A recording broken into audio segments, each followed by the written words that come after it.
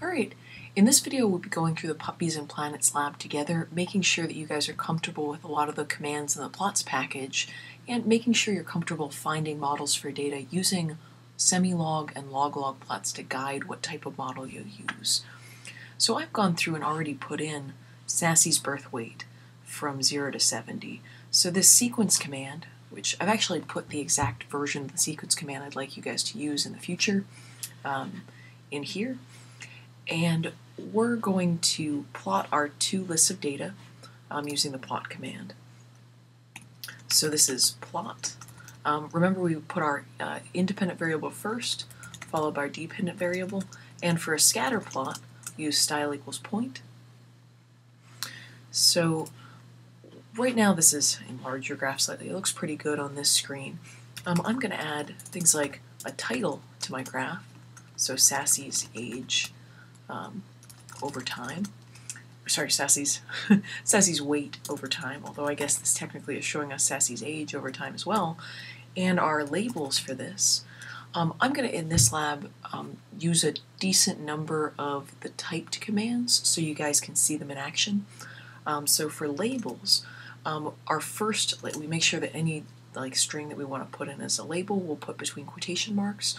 So we'll label our axis down here, so this is Sassy's age, as her age in days, and our y-axis we're going to label with weight in pounds. So one of the nice things about using commands to do this rather than clicking somewhere is if we make any changes we won't accidentally erase the nice data that we've done. If we ever want to use a command like semilog or log, those are in a special package called plots. So often if you guys are running into problems where things just don't seem to be working right, the problem is a large portion of the time that you guys have forgotten to load the plots package. So this, if I hadn't hidden the command, this is a list of all the commands that plots imported. That colon, all a colon does at the end of a line, wherever it's showing up in the lab, is suppress the output so that you can't see it. So making a semi-log plot of our graph, we get something like this.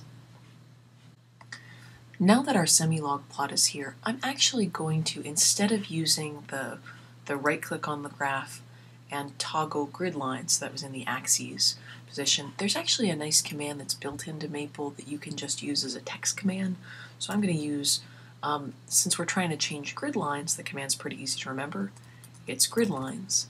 And since we want to turn them on, in Maple, instead of saying on and off, it'll say true or false.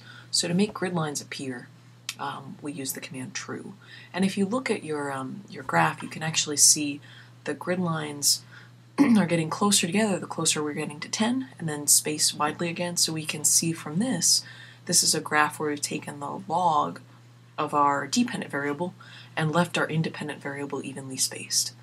So this makes it a little easier for us to immediately recognize this as a semi-log plot. If we actually wanted to, instead of looking at semi-log plots, just from the fact that this is a straight line, we can already be pretty comfortable saying that Sassy's weight is modeled by an exponential function. If we wanted instead to see what happens when we take a power function, we can use the command log plot to get this. And as several people have told me, this was actually a graph where it, for some reason, when you right-clicked and tried to change properties, like which data extents you were using, that didn't always work. I'm going to turn grid lines on down here as well first, and then we're going to adjust what part of the graph we can see using a built-in typed command called a view. So you can remember this since it's what am I looking at or what am I viewing, and our inputs for this are, in a log-log plot we want to avoid going down to 0, but we could start, since Sassy's weight, her next, after day 0, her next weight is taken at day 10, maybe we'll start at day 8 or 9, and go up to day 70, which is the last day that we weighed her. Let's go up to day 80 so we can see this in the center of our graph. Her smallest weight was 3.25 pounds, so we're going to look at, for our y variables, y ranges from 3 up to her heaviest weight was 19, so from 3 to 20.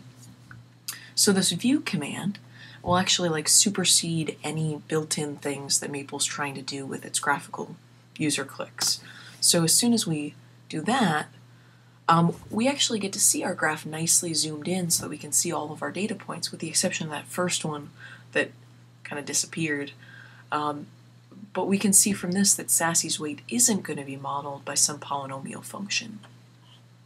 So just comparing, since our semi-log plot was straight, this immediately tells us that Sassy's weight must be exponential.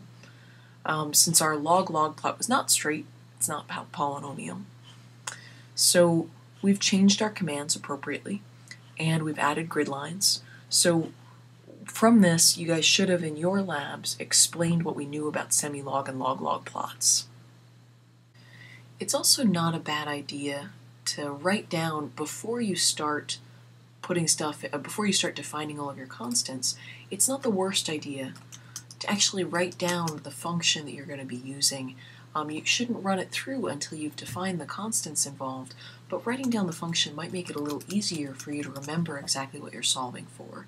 So this is a weight function, and make sure you use the arrow notation. So this is exactly that.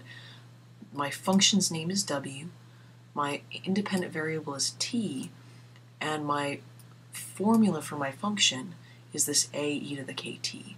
So before I run this through, we know that since Sassy's weight was modeled by a straight line with a semi-log plot, that means that this slope k is going to be the natural log of her weight at, let's say, the last day, minus the natural log of her weight on the first day that she was measured, divided by her age. So one of the advantages we called our lists age and weight, and our advantage for keeping, when we're writing down our slope, keeping them in this form, pulling out the 8th element on our list and the first element on our list, is that if we do need to change anything later, it's going to be a lot easier for us than if we had to type in every single time the data points themselves. Similarly, now for Sassy's weight, we actually do know what her weight was at time 0, but it's also good practice to think about using our formula to solve for A. So we know that A times e to the kt should be equal to her weight at any given time, so we could also use that to solve for A. So her weight at time 1, so for her very first weight at time 0, divided by her age at time 0, e of k times her age at time 0. So that since our age is our independent variable and our weight is our dependent variable, this is just solving our equation through for that A. And note that it output exactly what we would have expected, just plugging it straight in. So now that we've defined our A and our K, we can make a nice function that uses these. So again, this is not necessary, and you can do some of these things by hand, but it's good practice, especially as we're going to look at more and more complicated data sets later, where you're going to have to try a bunch of different things to try to get as good a fit as possible, to set this up nicely so you can edit it quickly if you need to. One of the nice things that was built into this lab is we actually gave you guys an exact list of commands that you should use. So for data plot, remember that your data is just the scatter plot that we started with. Our model plot is, now that we have that function w defined, we want to use it from time 0 up to time 70, and these other commands are just to make it look a little easier to read, so thickness 2.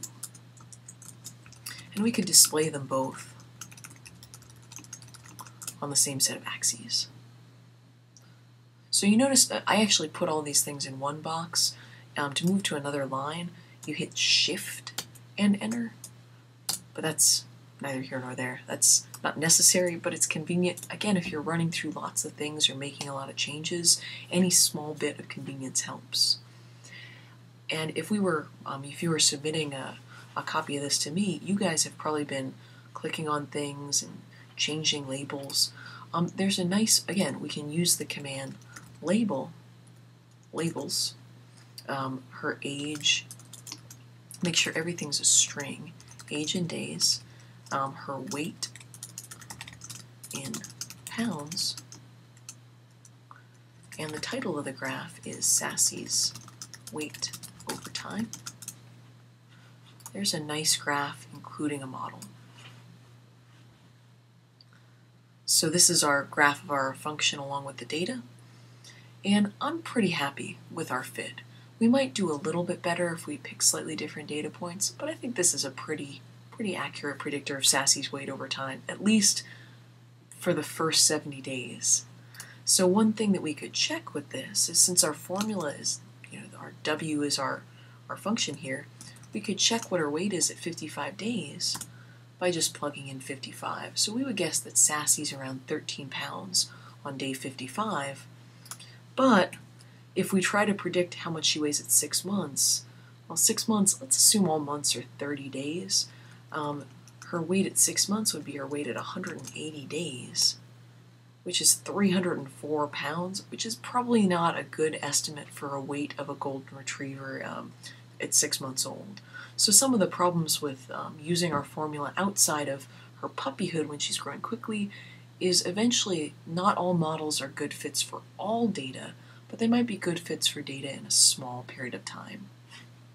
So I'm going to follow the file's instructions and save my file just in case, but this is a good, this was a good example of finding data that was modeled by an exponential function and matching up a model to our data. Alright, I've jumped ahead a little bit and typed in all of our data, so this is just the data in that chart.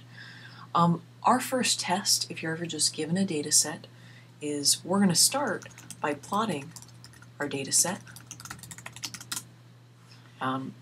Remember to make sure that you convert this to a scatter plot, so we can tell, although our, it's really only those first four, the first 4 planets in the solar system are called the terrestrial planets or Earth-like planets, and the 2 other planets that we have are much further out, Jupiter and Saturn, so we can't see them very closely, but it doesn't look like a straight line.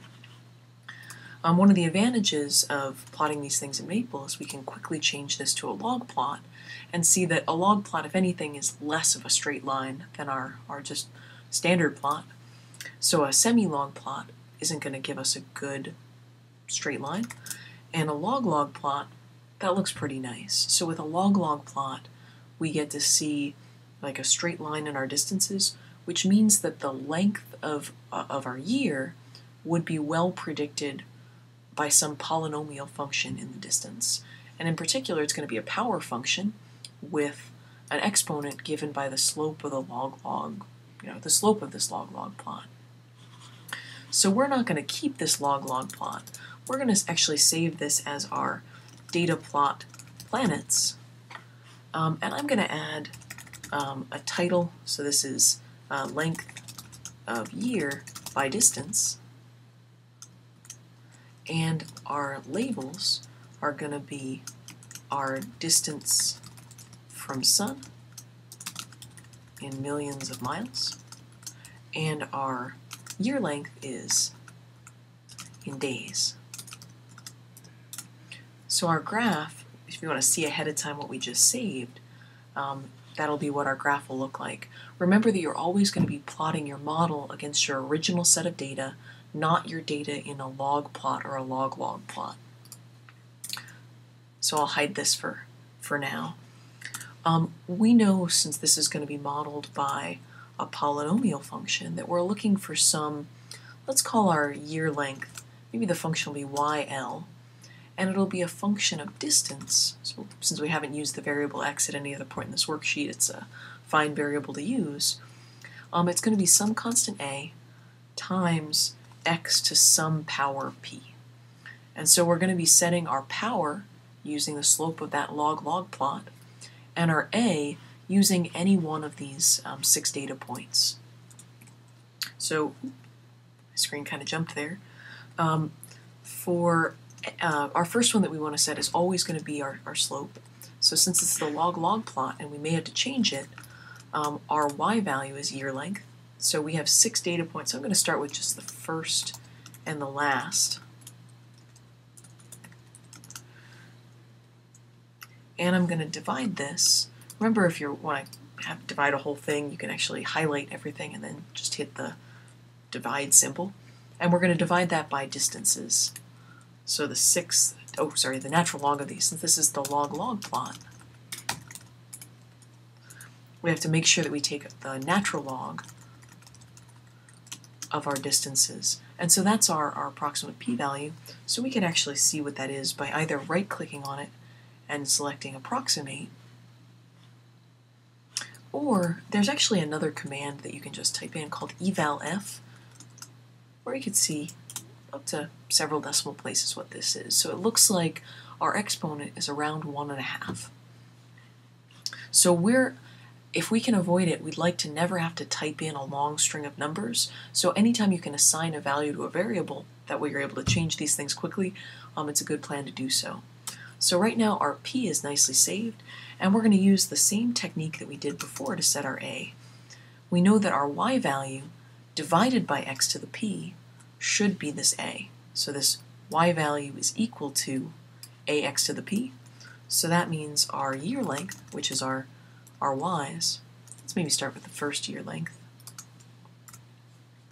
and we can divide that by our distances to that power that we calculated. So this is just solving our equation for a, and it's not a bad idea if you're ever kind of struggling to find a form for it, pull out a pencil and paper and write down what your function is.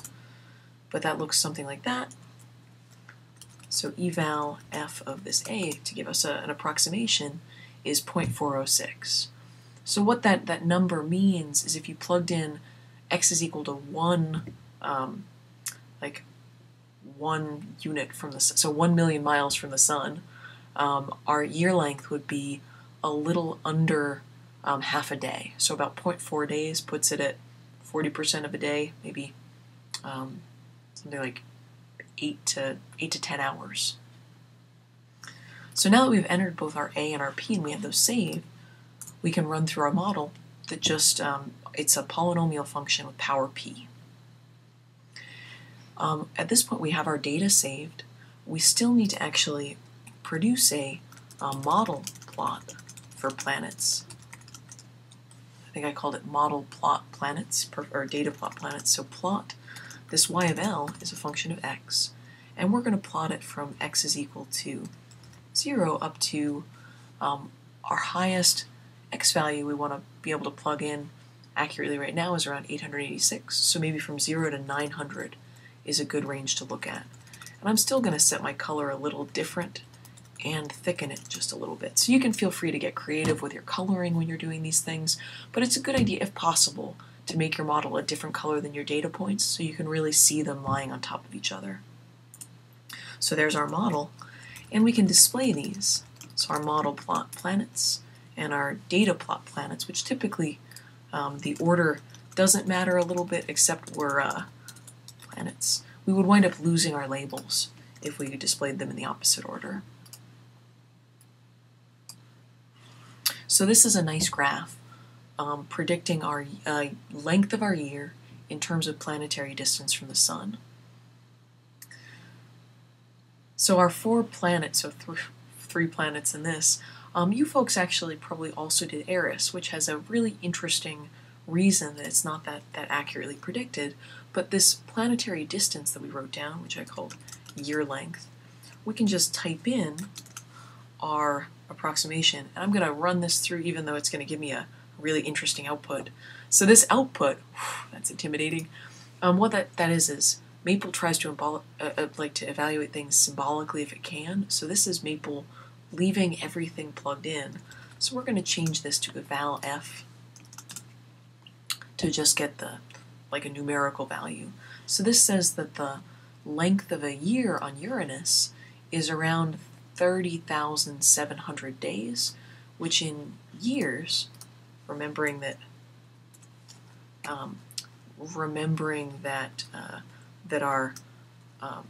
our length in there are 365 days in a year, we can actually do mod 30, let's say 307 307.24, there are 365 days, so there are 64 days left over. So that means, sorry, I guess I should have done, like, instead of 365 days left over, we probably want 3,724 divided by 365. So that says it's around 84 years for Uranus to make a single orbit. So I'm not going to finish filling out the rest of these, but I will comment that if you guys modeled the length of the year of Eris, your prediction was probably a little off. And just to give you a picture of why that's the case, if we actually looked at year length of Eris, we did images, you'll be able to see this. Let's make this quite large.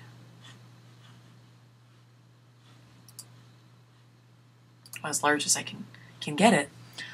Most of the planets in our solar system, even including Pluto, have relatively circular orbits. They're all actually ellipses with the sun sitting at one of the major foci of the ellipse. But Eris has a much more eccentric orbit, where eccentric actually means like a technical term here, but Eris's orbit is much further from a circle, making this less of a good predictor of the length of the day and years. So for those of you that were running into sort of problems in labs where your model didn't seem to be fitting out with data, that's good, because that's actually telling you that Eris is different than the other interior planets, or other gas giants as well. So I think this is probably a good place to stop. So just to recap what we've gotten at this point from our lab, is you guys have now seen another example of taking some set of data that you think might be modeled by an exponential or a power function, using log or semi-log plots and log-log plots to test your hypothesis, and then finding a model that nicely fit your data. So just to give credit where it should be due, this Puppies and Planets lab, while it's been adapted for Maple, is actually from a laboratory, from Calculus as a laboratory course, or Project CALC, put together by Duke and the authors of our textbook. So I hope you guys enjoyed this lab, and I look forward to seeing you guys next week.